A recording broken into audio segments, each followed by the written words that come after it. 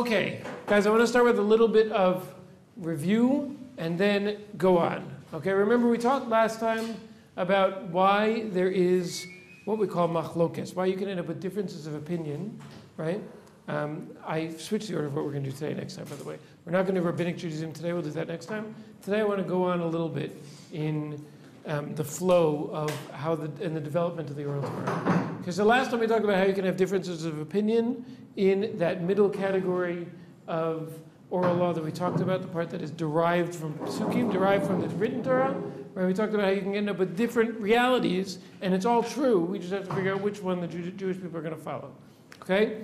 Now, remember we talked about, so now, in the grand scheme of things, we have now talked about, right, we had the written Torah and the oral Torah, right? The oral Torah remained oral until it was written down in the Mishnah, written down by Rabbi? Very good, Rabbi Yehuda Nasi. And about 300 years later, the commentary on the Mishnah was written, the explanation, which is Gemara. And Gemara plus Mishnah equals? Talmud. Excellent. Which Talmud? No, Talmud Torah means the study of Torah. Close, the other one. Right, Bavli. Right, the Talmud Bavli is the Babylonian Talmud, right? That is the one that was written down later, the one that we discussed is most prominently studied in the Jewish people today. Okay, so we've discussed up until here, and we said in the Talmud there are three different types of things, right? Things that we have direct lines going all the way back to what was given to Moshe at Mount Sinai. Things that had to be derived from the psukim, from the written Torah, and we talked about there are two different approaches to why was that, either because Hashem left us some of the work to do ourselves, or because some things were forgotten, but the Torah was the emergency reboot disk, right? Remember that? And then we talked about that there's a third kind, which is rabbinic enactments, which we're going to talk about coming attractions, okay? I want to talk about what happened next, right? So in about the year 1000, right? Sorry, about the year 500, the Talmud was sealed. Now that was over 1,500 years ago, right? So what happened after that? Okay, like remember, if you lived here before the Mishnah, so what you did when you studied Torah was you went and you watched the people who sat in the middle, right? The Torah scholars would sit in the middle, everybody else would sit around on bleachers, and they would watch them discuss the oral Torah. After the Mishnah was written down, what changed? Now what did you do when you wanted to study Torah? You studied the Mishnah, right? And for the first time you might sit there with a book in front of you, right? And then after this, if you wanted to study Torah, you studied the Gemara, right? Now, just as we said that when the Mishnah was written down, it was written in a very terse way, right? Which is almost cryptic. And if you don't know what to do with the Mishnah, you'd look at it and you'd say, I don't know what this thing is, I don't know what it means, I don't know why it says what it says, even if you read Hebrew, right? So the Gemara was the experts of the time explaining what the Mishnah means. Right, why use this word, and what about if we change this variable, and what does this mean, and why does it say it like this, and how does this work with that other Mishnah over there that seems to contradict it, right? That's all what the Gemara did. Now, the Gemara is much longer, as I showed you, than the Mishnah is, and yet, if you don't know what you're doing, you don't know how to learn Gemara either. Right? I mean, Gemara was written, first of all, what language is the Gemara written in? Aramaic, but even if you speak perfect Aramaic, anybody here speak perfect Aramaic? Because it was written in Babylonia. Right? That's why it's called the Babylonian Talmud. And in Babylonia, they spoke Aramaic. Right? The Mishnah was written in Israel, therefore it's written in Hebrew. Right? Good question.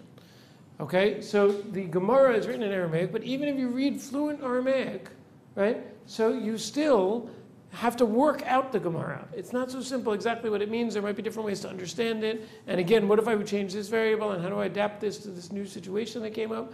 Right? All of that is stuff that even if you could read all the words, right, you'd still have to figure out what exactly does it mean. So the people who came after the Gemara, their job was to explain the Gemara, right, which is not just like reading a book. It's a real process where you have to go through and try to understand what does it mean. It could be understood like this, it could be understood like that, right? Maybe it means this, maybe it means that, and what do I do with these two pieces of Gemara in different places that seem to contradict each other, right? We expect there not to be contradictions in the Talmud. Therefore, if it seems to contradict each other, it must be we misunderstand one of them, right? So all of that is what you do when you study Gemara. Now, as time went on, people became worse at studying Gemara, right? Because they had less of a tradition of exactly how to do it. So therefore, we needed more things written down to tell us not only what it says in the Gemara, but what the Gemara means, right? Now, the people who came immediately after the times of the Gemara were people called the Savarayim. You probably have never heard of them, and you might never hear of them again, right? We don't have a lot of writings from the times of the Safarayim. Most of the writings were lost, but that was the next time period. By the way, anybody remember we talked about this? The rabbis of the Mishnah period, what were they called? Man, the great assembly. Well, they were some of the members of that time period, but the general name for those people is Tanaim, or Tana, right, is the singular of that, right? The rabbis of the Gemara period are called Amoraim, or Amora is the single of that, right? Tanaim, again, we said that Mishnah means teachings, right? So Tanaim are teachers, right? And Amoraim, the word Amor, Lemor, does anybody know what that word means? Good, to say. They were sayers, because what they did was they talked about the Mishnah, right? So Savarayim, one of them is called a Savorai, right? And Savarayim really means thinkers, right? What they did was they thought about the Gemara, and they said, that's interesting, what does that mean? Why does it say this? Why does it say that? How do we resolve this difficulty, right? And that's what they started to do. Now, after them came a group of people called the Gaonim. What does Gaonim mean? Anybody know what a Gaon is? A genius, right? So they were the real geniuses, right? Singular of that is Gaon. And again, we don't have so many writings from that time period, we do have some. But the big time period for our purposes is the one that came next, which is the time period of the Rishonim, or one of them is a Rishon, right? Now, again, the Rishonim's primary job was to explain the Gemara, right? So, you've heard of a lot of Rishonim, and this takes us, by the way, up to, this was the time period of about 0 to 500. The Savarayim and Gaonim were about the time period of 500 to 1,000, and this is about the next 500 years. Right?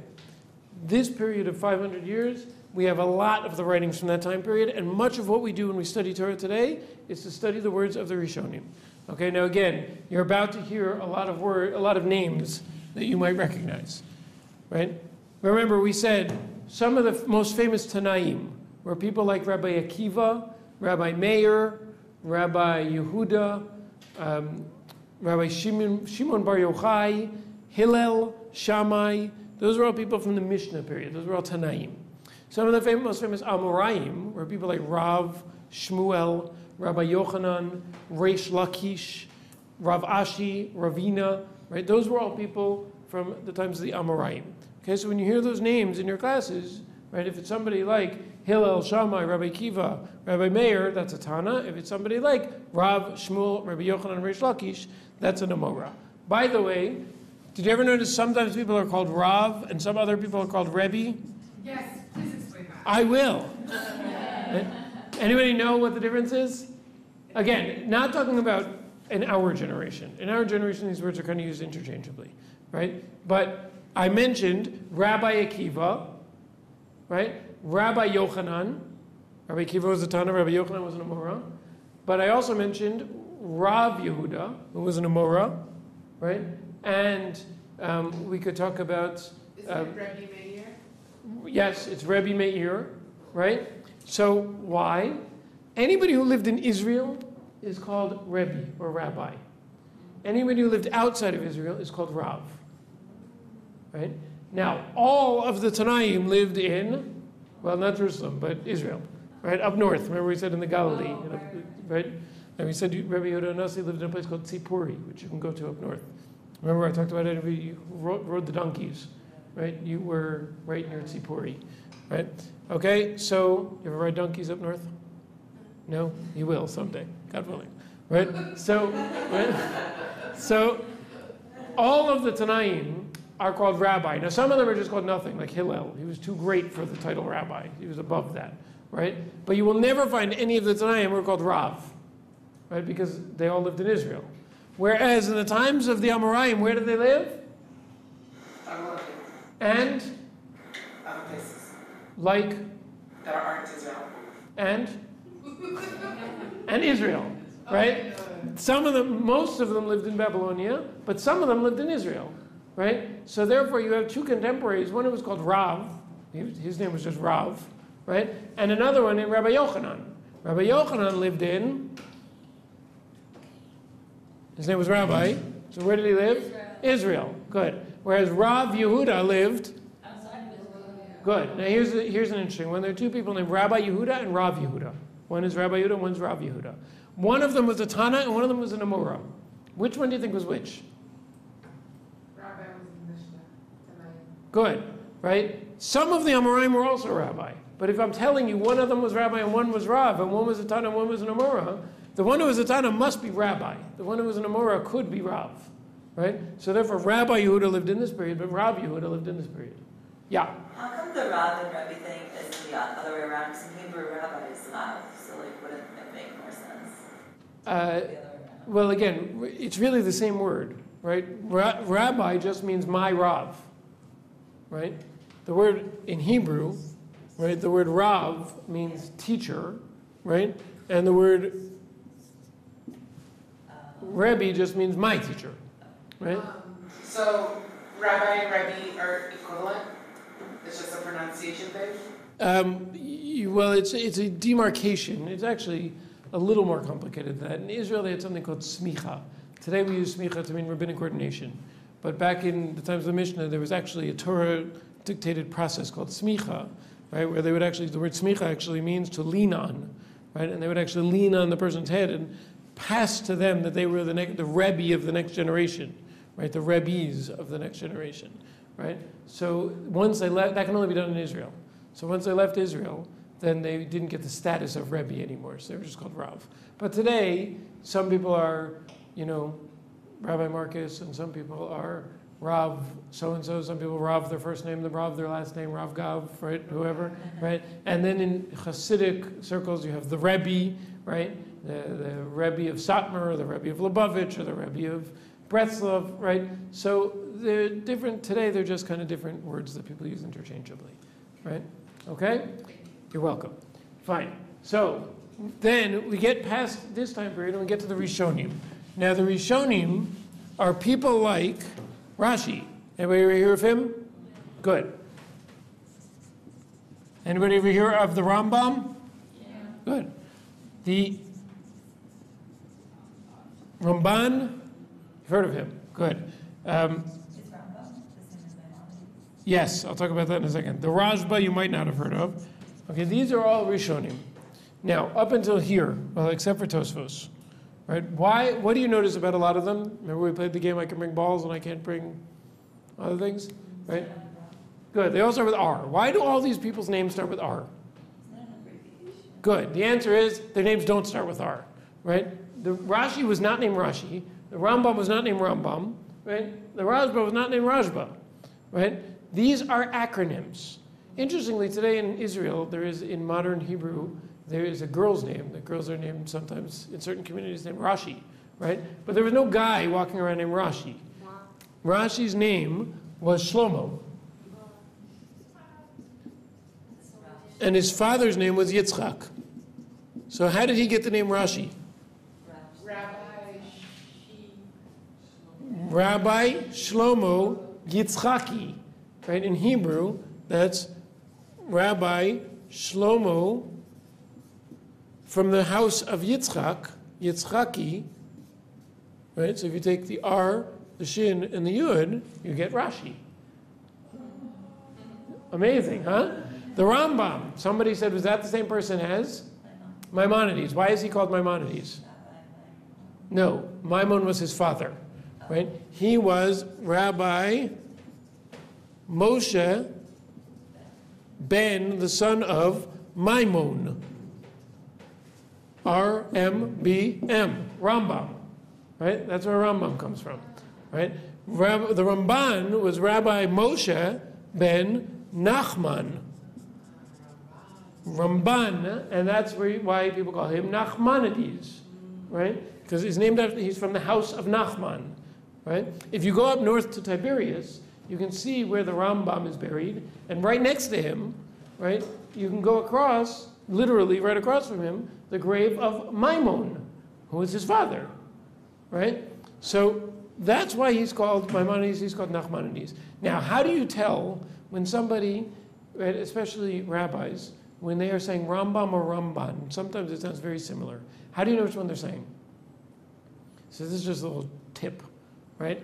That when we say Rambam, we always put the stress on the first syllable. When we say Ramban, we always put the stress on the second syllable, right? So if you thought you heard the rabbi say Rambam, you probably heard wrong, right? Because he probably said Ramban if his stress was at the end, right? I always say we also in Italian when we say the Ramban, right? But that's how we say it, Ramban, right? Ramban, right? The Rambam lived first, so that's how you can remember that it's Rambam, Ramban, okay?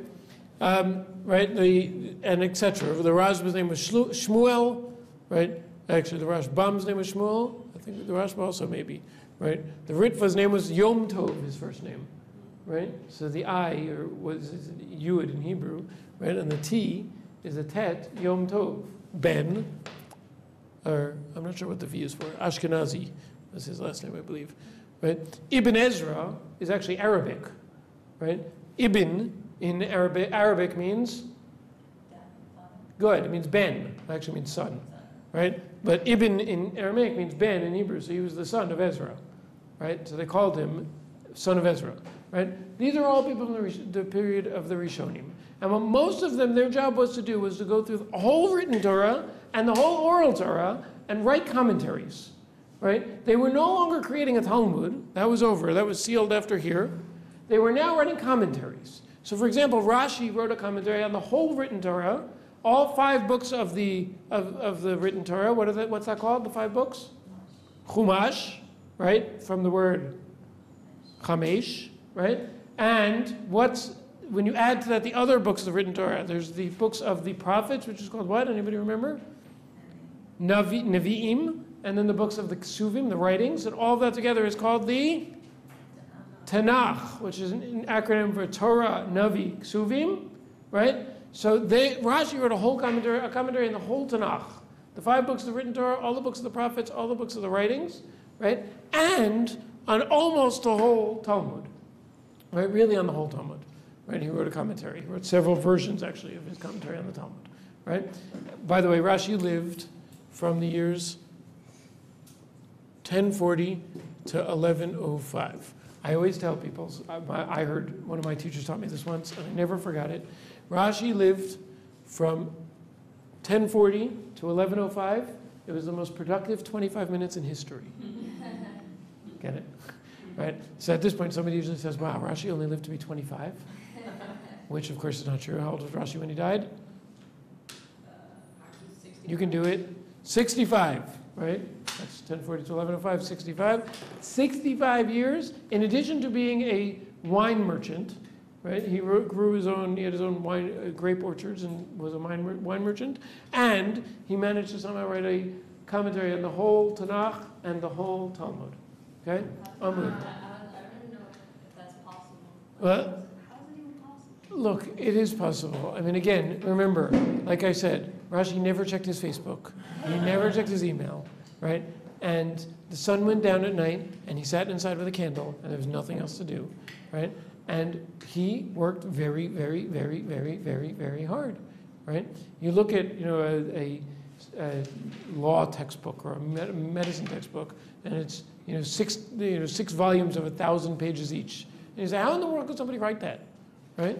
So somebody worked very hard on it. So Lahavdil, Rashi dedicated his whole life, probably from the time he was 12, to I am going to write a commentary on the Torah. Now, when Rashi wrote his commentary on the Torah, or at least his commentary on the Talmud, he didn't write it. Remember, we looked at a page of Talmud and we saw that it's in the column, right? So he didn't write it on the page. What he did was he wrote little pamphlets and he distributed them, right?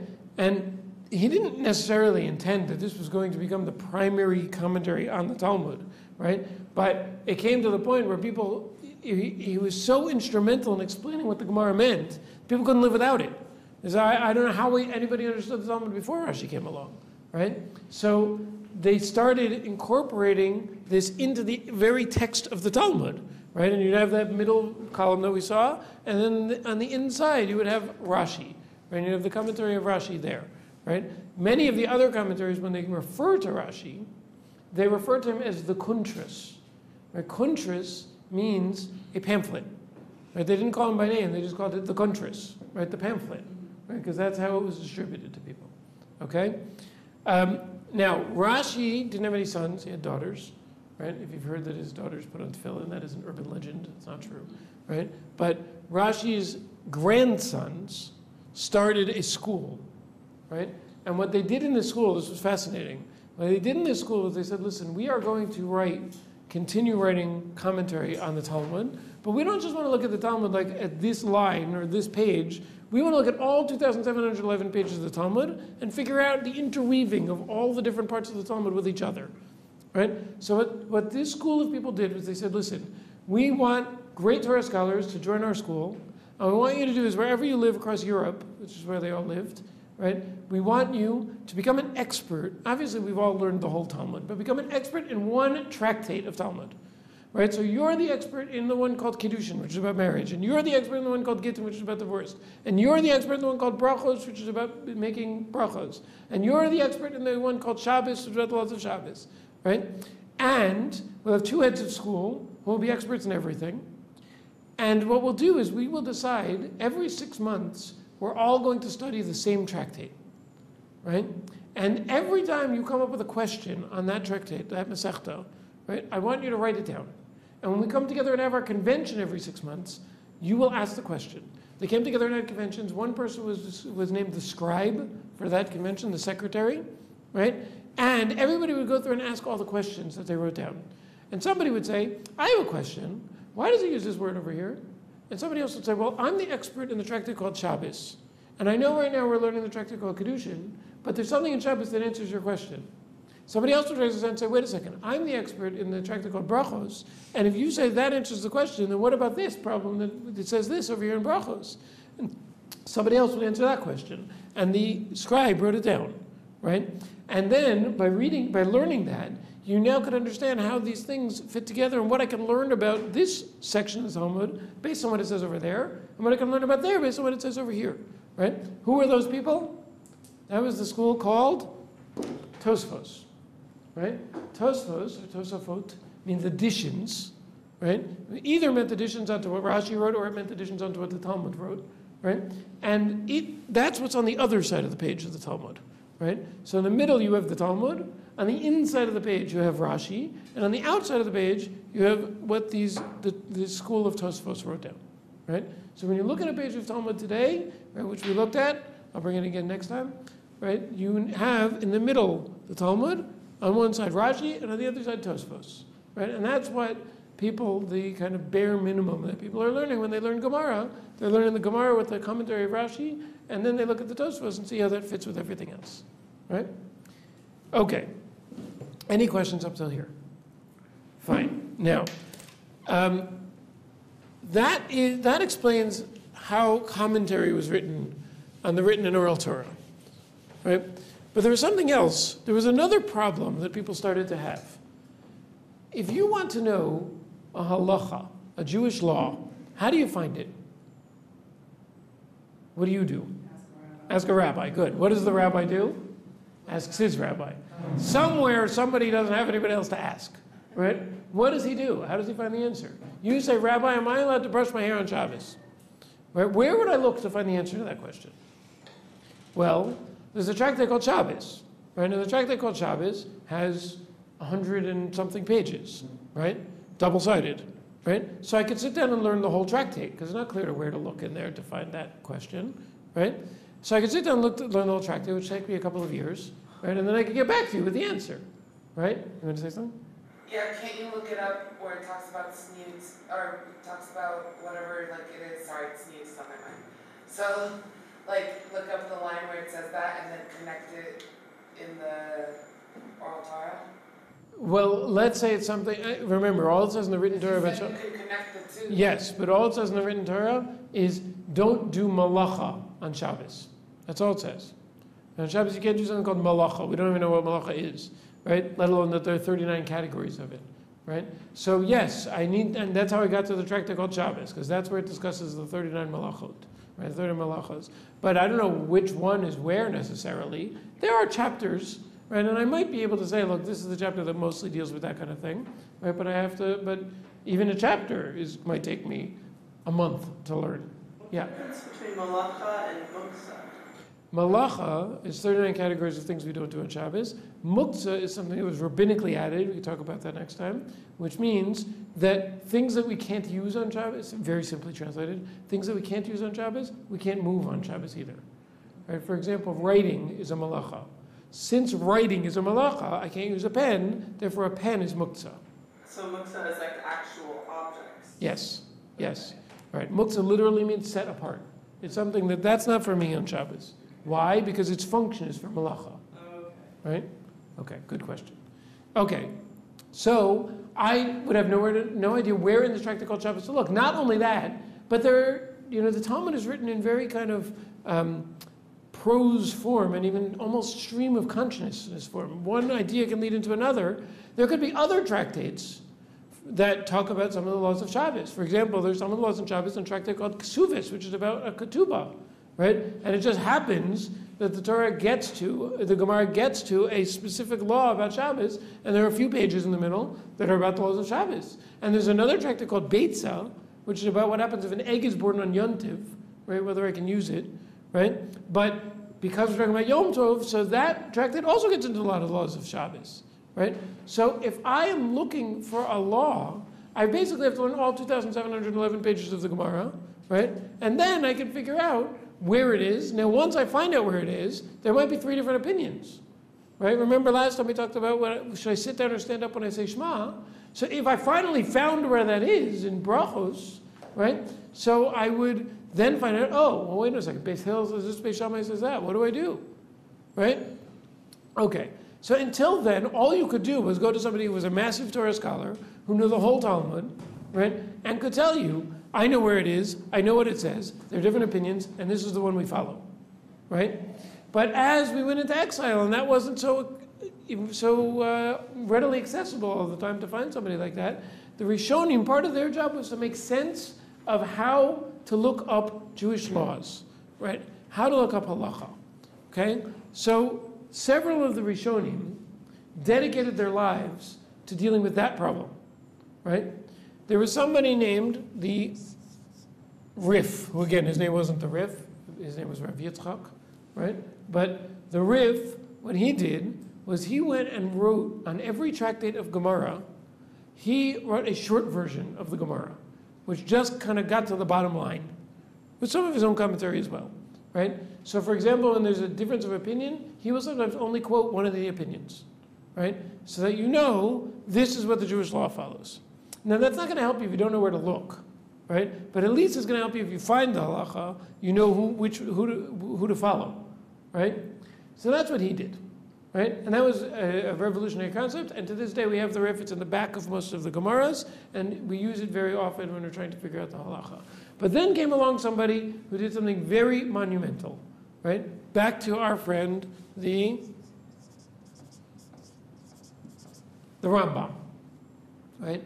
Now, what did the Rambam do? The Rambam said, you know what? It's gotten to the point where not everybody can learn the whole Talmud. I am going to make a halacha book. I'm not only going to write a commentary on the Gemara, I'm actually going to make a new book. All of the information in the book will be from the Talmud, right? The way I understand the Talmud, right? But I'm going to write a reference book so you can look up halacha. And he went through and did kind of what the Rif did, but then he reorganized it into chapters so that you could look things up by book, by chapter, by halacha, in bullet point form, right? Chapter 3, halacha 1, chapter 3, halacha 2, chapter 3, halacha 3, right? And you can go through, and he will tell you, in that order, what the halacha is, according to him, right?